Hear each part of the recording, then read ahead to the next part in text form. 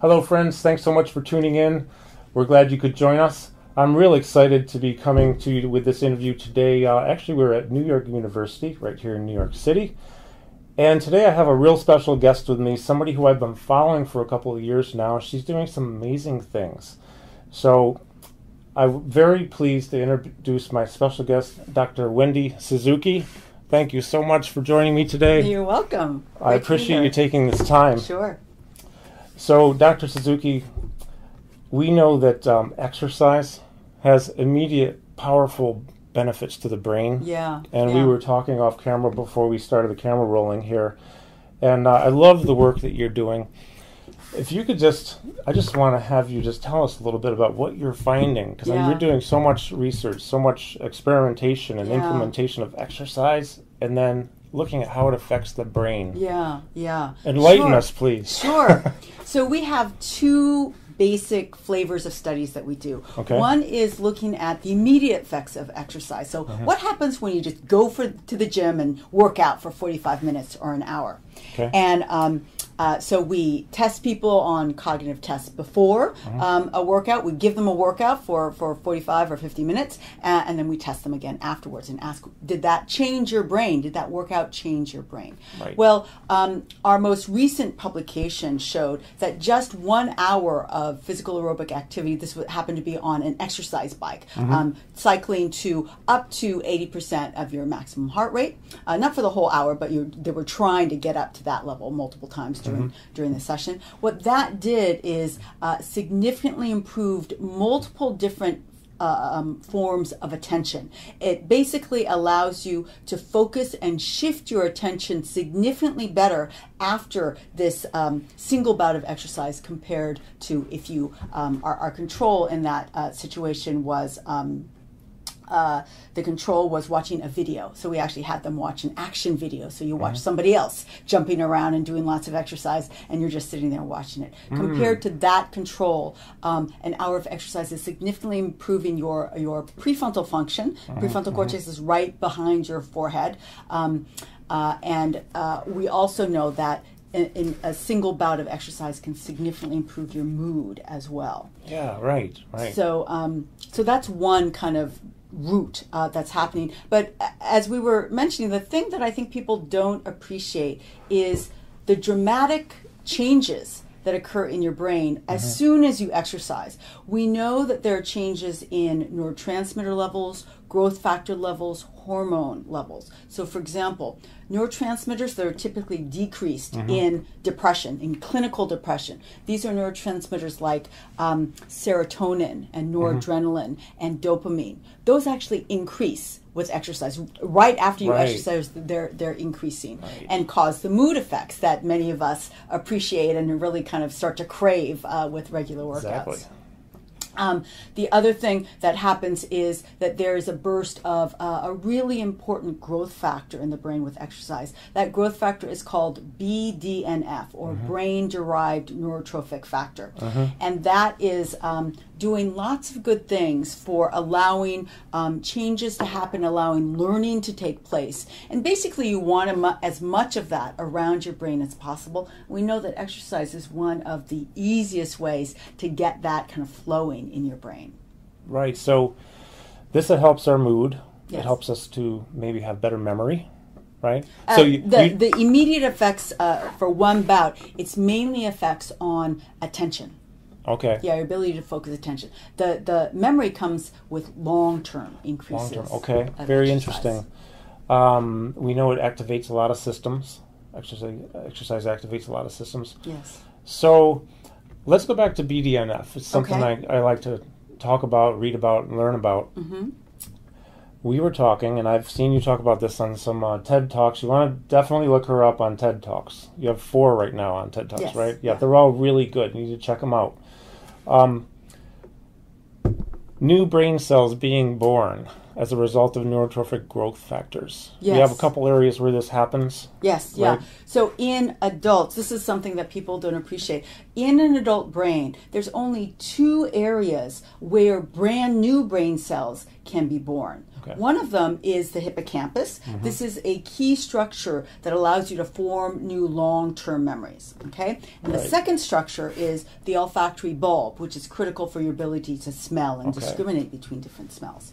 Well, the only thing that we know that can enhance the birth of brand new brain cells in the hippocampus even more. It happens normally. You can be a couch potato and you still have some new neurons being born in the hippocampus. But the only thing that we know that can up that new neuron birth is physical aerobic exercise. Exercise doesn't help the birth in the olfactory bulb. That's helped by giving lots of experiences with lots of different smells. That will help your olfactory bulb, but not your hippocampus. Interesting.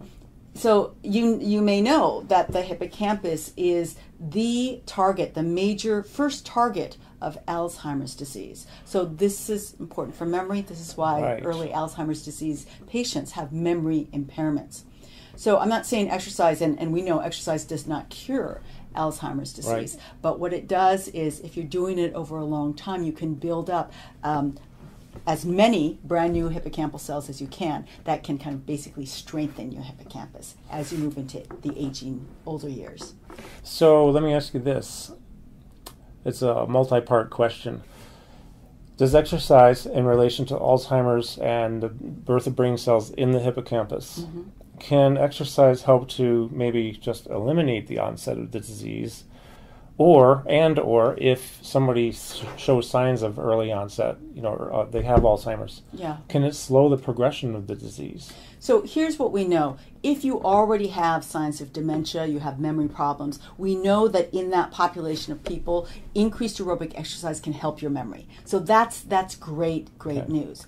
Can it stop the onset of it?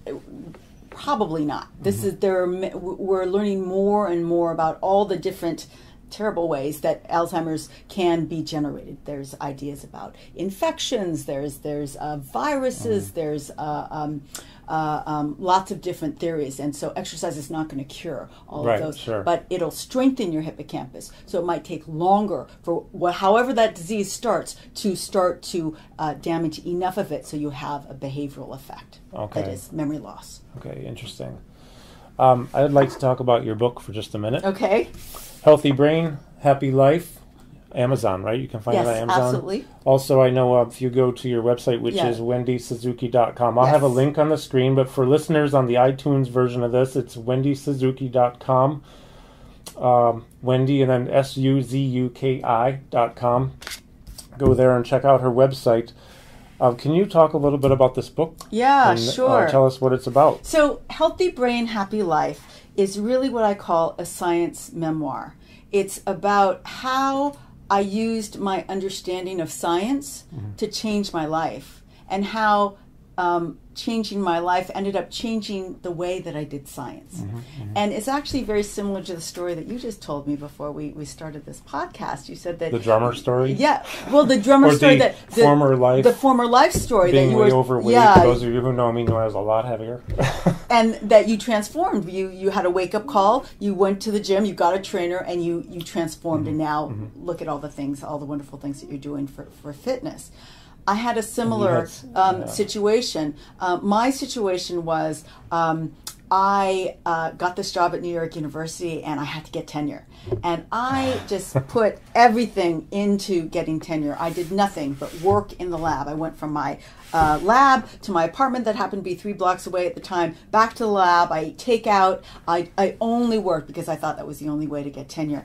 And I woke up one day, and actually my wake-up call was I went on vacation, and I got away from New York. Once a year I would go on vacation, and I went on a river rafting trip to Peru. And it was so much fun, and lots of great people, until the day, very early on in the trip, I looked around and I realized I am the physically weakest person on this entire trip. I was in my 30s.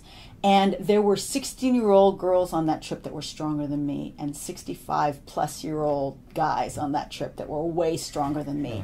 And I'm okay being the weakest person on the trip, but I didn't want to feel like the weakest person on the trip, and I felt like the weakest person. So I came back to New York. I got a trainer, went to the gym, and but I was dealing with all these other issues. I worked all the time, lots of stress. I had no friends outside of the lab because I only worked in the lab. And as I describe in one of my TED Talks, I realized now that going to the gym was really kind of a life paradigm shift for me in multiple ways. It got me out of the lab, so I actually met gym-going people, and I kind of made new friends that way, so that helped with the social aspect. It helped with the stress and the mood, because that first workout, you feel good after the workout. You feel more empowered. No doubt. A little bit sore, but still, I could tell that this was really going to be helpful. But then, what I describe in detail is this didn't take just a couple of weeks, but a year and a half into getting into real regular, because it takes a while, as you know. You can't just suddenly go from not working out to regular. A long process, year and a half. But I was really dedicated. I loved it. I had a great trainer, had great classes to go to, and I remember I was sitting at my desk writing a grant, as I often am, and that day was very unique because I said to myself, well, writing is going well today, and writing never goes well. And I thought, I wonder why. Might be having a good day. I don't know, maybe I'm just lucky today. And I started to link it to the fact that the one thing, big thing in my life that has changed recently, because I had been writing grants for years by then, was the regular exercise. And that's what made me go back to the science literature and ask, what do we know about the effects of exercise on the brain? And then lo and behold, oh my God, of course I'm feeling better. What I noticed is that I was able to, because when you write, you have to focus your attention. My attention was deeper and longer at that point when I was doing, when I had increased my exercise noticeably.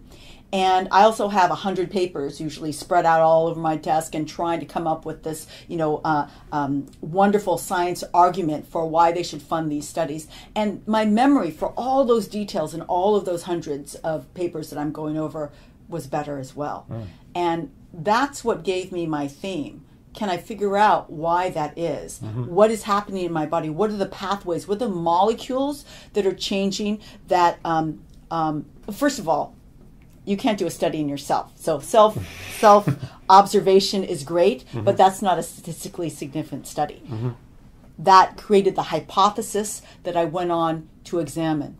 How is exercise and how much is exercise improving your mood, your memory, and your attention? How do you get it? How long does it take to get it significant? And what are those molecules and pathways that the body uses to go from increased movement in your kind of peripheral body to improved function up here? And that, in a nutshell, is the theme of my lab now. At the time, I was studying memory, kind of the physiology of memory. But because of all of these observations, I ended up both changing my life, that's kind of the memoir part of it, but also completely changing the research focus of my entire lab here at NYU. Well, there was a point where you went out and became certified in something, right? Yes, and you actually started leading an hour of workout before the class? Yes, yeah. So Are you still doing that? I am. So the whole kind of shift of research started when I started noticing these things, and I wanted to learn more about the literature. And as a professor of neuroscience, I know that the best way to learn a new topic is to teach a class on it. Force yourself to teach a class and teach the students. Best way to learn is to teach. So it was going to be a standard kind of elective class where I would go over all the animal studies on the effects of exercise and the human clinical studies. But then I thought, well, the whole class was inspired by me going to the gym and exercising and notice these brain changes. Wouldn't it be fun if I could bring exercise into the classroom and get students to exercise? And so I said, great. And I went to the administration. I said, I had this great idea. I want to hire an exercise instructor, and we'll do an hour of exercise together, and then I'll teach the class, and it'll be kind of a novel thing to do. And they said, well, we pay you to teach the class. There's no extra money to pay an exercise instructor. And so I went, okay. And I did the next most obvious thing. I said, well, what if I go out and get certified to become an exercise instructor, and I could teach the class? And they said, that's okay. That's great. And because you're doing it for the class, we're going to pay for your teacher training. Oh, so NYU nice. paid for my teacher training. I went out. Great. I did 5 days of teacher training to teach this class that I teach, which is called Intensati, developed by a wonderful fitness and trainer here in New York City, Patricia Moreno. And it's unique because it pairs positive spoken affirmations with physical movements from kickbox, dance, yoga, and martial arts. So, but because of all the speaking and the coordination, 5 days of training, even though I was a devoted student of the class, wasn't enough. And I ended up training for 6 months before I actually stepped in front of my first students. And it was an amazing class because I think for the first time I haven't seen any other academic class that kind of incorporates exercise like this. I haven't either. I travel a lot, and I'm at universities a lot. I haven't. Yeah. So I wanted to actually bring that out today in the interview because I knew about it, and I think that's really cool that she's doing. She went out and got certified in this and leads 1 hour of workout. Yeah. And then you do the class right there. Yeah. Yeah. So that's really cool. Yeah. It was great. It transformed my classroom because there's nothing like sweating with your professor to kind of break down barriers. And, it's a playful kind of class. You're shouting out positive affirmations, and I can be a benevolent drill instructor, drill sergeant, and playfully bring that over to the academic side and say, okay, what is the answer to that question? What do you think? Yeah. Well, the other thing, too, is it just seems like it would be fun. Right? Yes, People have, absolutely. I'm sure the response is probably very good. Yes, it's People very look good. forward to it. Yes. Yeah, I mean, I think that's I've never heard of it before, so bravo to you on that. I think it's a great move. So we're going to talk about this book again. Just remind people about the book, okay? Healthy Brain, Happy Life. You need to check this out. And I think maybe as we start to wind down here and close towards closing out, I have 2 questions. Yeah. Basically, what would be, maybe even one question, what would be your main takeaway for anybody watching, anybody listening, the primary message that you'd like to share with them? Yeah. My primary message is that physical aerobic exercise can really be transformative for your brain and for your life. And it is doing so many positive things, and it does it immediately. And the best way to notice that is just notice the effect on your mood of going to work out. And the corollary of that kind of take-home message is you don't have to be a triathlete to take advantage of this. Start small. Start with something fun. That's what I always tell people. This is how I got into exercise. I had a trainer that I loved. I found this class that I totally loved. But everybody's different. You may love being outside. Find physical things you can do outside. Find friends that are already working out that you can join. And make it fun, make it short at first, but just get yourself moving.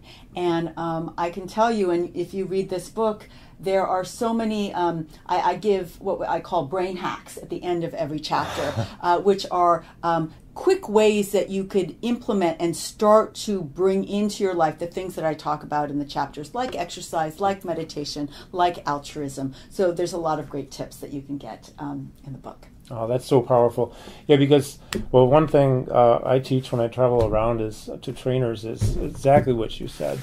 If your clients don't find something, or if you don't find something you like to do, you're probably not going to do it, number one. So you don't reap the benefits.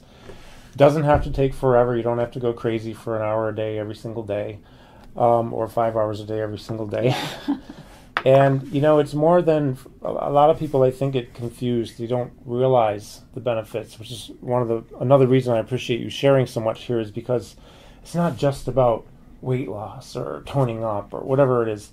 There are health benefits. There are brain benefits. Yeah. There's so many benefits that go far beyond just your physical appearance, your mood. I mean, the list goes on and on and on. Yeah. And Stress, I think one of the things that I certainly benefited from is the ability of exercise to protect your brain from the debilitating effects of stress.